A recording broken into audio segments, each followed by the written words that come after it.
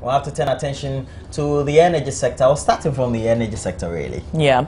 Well, we're told that broken down power plants are frustrating the inability or the ability of Ghana Gas Company to supply some 650 megawatts of power, enough to stop the current power crisis. Chief Executive Officer of the Ghana Gas Company, Dr. George Sipayanki, told Joy News the company is capable of supplying 114 million standard cubic feet per day, which translates into 650 megawatts. But because the Tico and Taco plants are down, the gas wastes under the bowels of the earth. He fears the clean processed gas may have to be flared while his workers look on helplessly as the economic game changer bends away. Well, Dr. George Sipayanki says they are unhappy because partners along the supply chain have not been able to resolve operational challenges to enable Ghanaians to experience the full impact following the successful completion of Etuabo gas. He's worried that after all the toil and sweat by the company and the increased condemnation from Ghanaians over the delay of the project, he is disappointed that the company's production capacity is still yet to be fully utilized.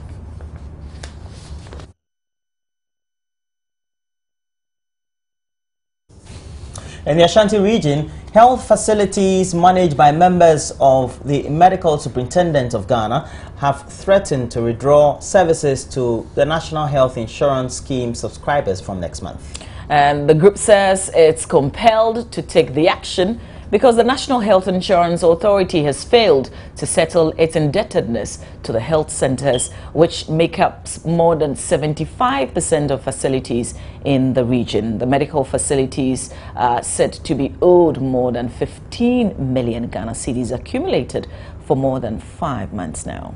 We'll bring you a report by our correspondent, Mohammed Nuruddin. The Medical Superintendent of Ghana says the long delay in the payment of the claims is affecting the successful functioning of the health facilities in the region. Drugs and non-drugs consumables, it says, have been the most affected as suppliers are unwilling to release them until they are also paid for previous supplies. Our suppliers are not supplying us with both consumables and drugs to operate. So, in the absence of this and the fact that no money is coming, there's no way our facilities could operate. Dr. Nanaya Omenu says the Bekwai Government Hospital, for instance, has been sued by its suppliers for non-payment, explaining that quality healthcare delivery is being compromised in the region. The group also wants the National Health Insurance Authority to improve the operations of its claims processing center or scrap it altogether.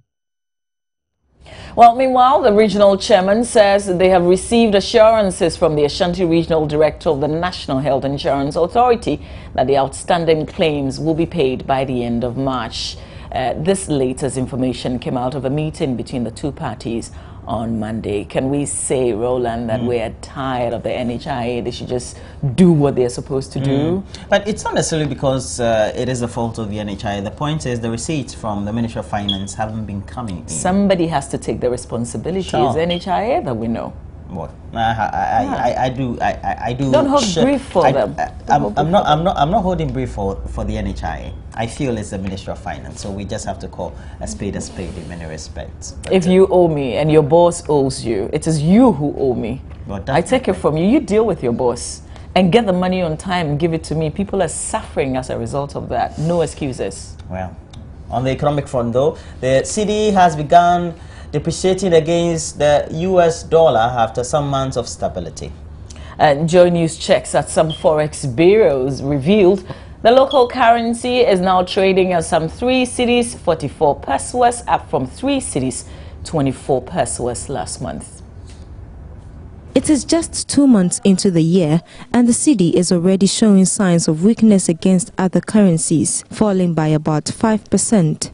There have been reports that depreciation could be as a result of the seemingly delayed IMF program, while others contend the dollar is short in supply.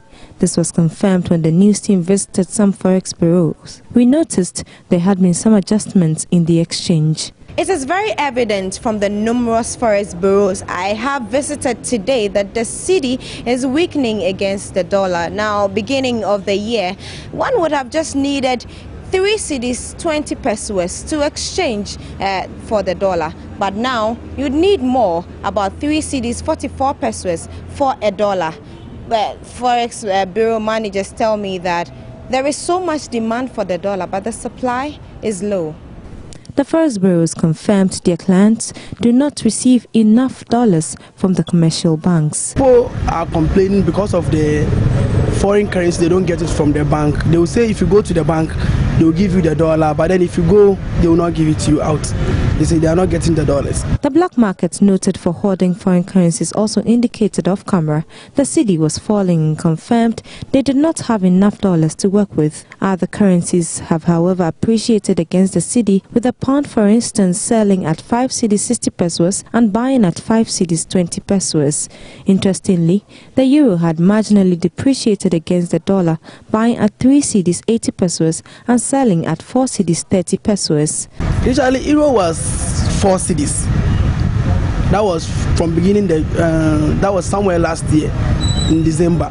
But from January, it dropped to 3.8, and now it's still dropping. The development for currency analysts is due to the reduced trade between Ghana and the EU markets. The Euro countries used to be one of our trading partners, strongest trading partner. But unfortunately, there's been a shift. Though a lot of trade is done between China, a lot more traders are using the dollar as a rate of exchange, okay, for the goods that they trade, they buy from these Chinese countries. And then most of the businesses or investment that are in Ghana are coming from countries or citizens that deal more with the dollar than the euro.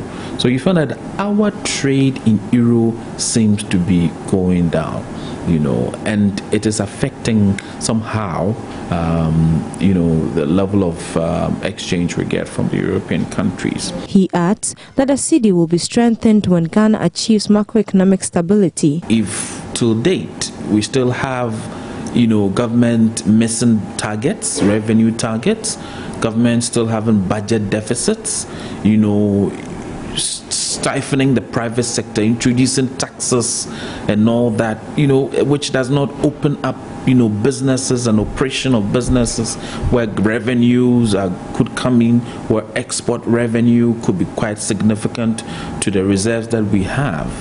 You know, it will still have the problem with, you know, keeping the value of the currency.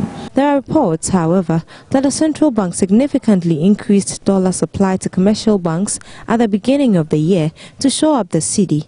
The central bank also assured at its first Monetary Policy Committee meeting for the year it will manage its forex policies to ensure some stability in the currency. Abigail Adomakwenchi for Joy News.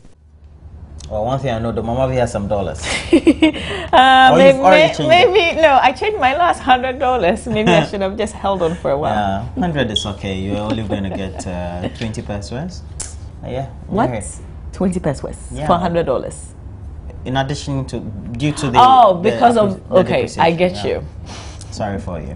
We've got to move on though. The Petroleum Commission says Ghana is on course with implementation of the local content law that will increase the role of indigenous players in the oil and gas sector. 12 months after the law was passed, the Commission says 80% of jobs have so far been taken up by locals. And though the target to achieve 90% local content by 2020 has been described as ambitious, the Petroleum Commission says it is not unattainable. We've got more.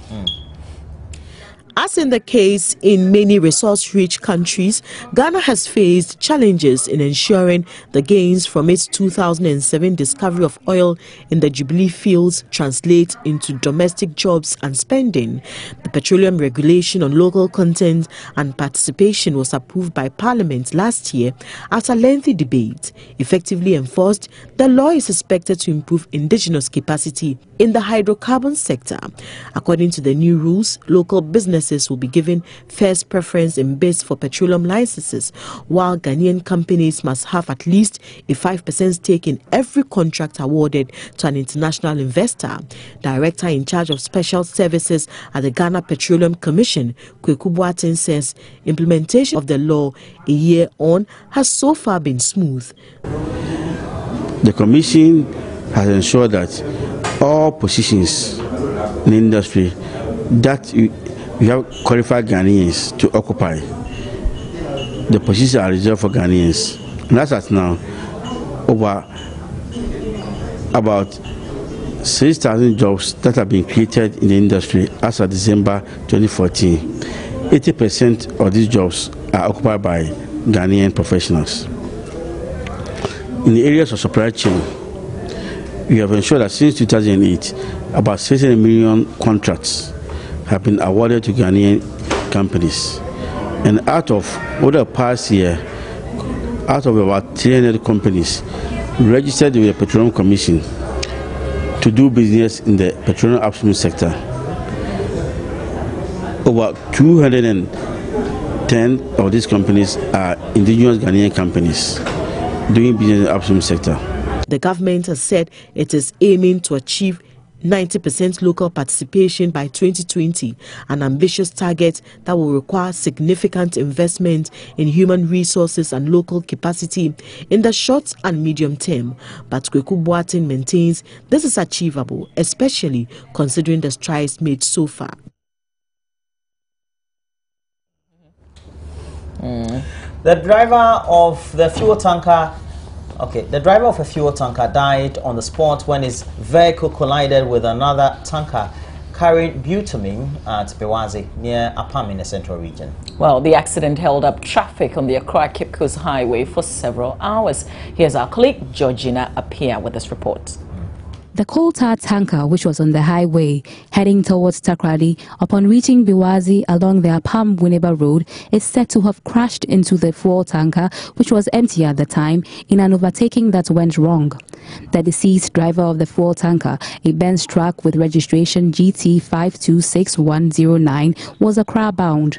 Two others who were critically injured, including a driver's mate, were sent to the Winneba Hospital. Hundreds of vehicles that were on the road at the time were caught up in serious traffic in both directions for several hours until emergency responders created a one-way to allow some traffic to flow. Checks by Joy News indicate the wreckage is yet to be completely removed from the scene of the accident as of Monday evening, even though traffic flow has now been normalized. Sources at the Central Regional Directorate of the Road Safety Commission blame this on the lack of heavy equipment to clear them. Well, meanwhile, one of the two who were critically injured is said to have died, sadly. The other accident victim is, however, out of danger, and we wish him well, definitely.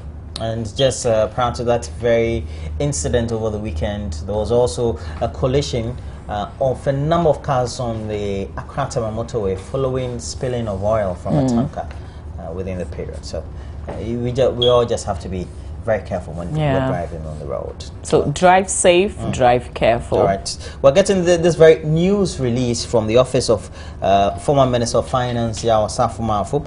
And the office says their attention have been drawn to an alleged tape recording of a meeting in Kofobia held on the 29th of January 2015. And at this very meeting, Yao Safumafu made several remarks on the state of the Ghanaian economy, on political strategy, and also on economic and political empowerment. And subsequently, according to a statement, some of his remarks have been distorted as advocating tribal or ethnic sentiments, trying to create the impression that he's a tribalist. In all his public life, according to a statement, he has striven to do what is right for Ghana and not for any sectional interests. And so the Yao Safumafu's office wished to state the following: that the alleged tape purported to be his voice was doctored, mischievously rearranged and pieced together using modern technology to create a false impression. Then again, this very meeting took place on the 29th of January, but coincidentally, it seemed to have been released prior to or within the period of the Wangbo demonstration that was convened by the NPP within the period. Yeah. Have you listened to the tape? I have listened to the tape. don't ask me what I think, but I think what is critical is the fact that he's not denying that it's his voice on the tape. What is he saying, though, is that it's been doctored, it's been, you know, picked pieces here and there and then joined together.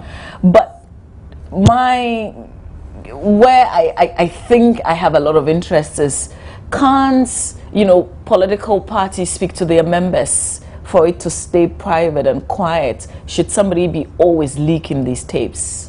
You know, it also speaks volumes about the trust and confidence that is just within the membership of the political parties themselves. Because particularly this one, he was addressing chairman, and chairmen are supposed to be the top hierarchy of the party. Was there a mole in there?